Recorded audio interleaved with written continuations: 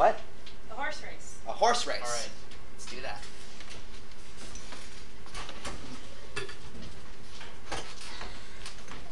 Come on, Paul Revere, you got this. How much do you have betting on your horse? I'm practicing.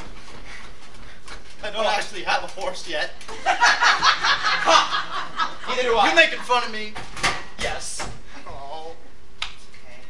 Sorry. Why did you do that? Well, you see, you're my rival, so I just, yeah. What about me? Am I not important to you? Just because my horse is 2 feet tall doesn't mean I'm less important.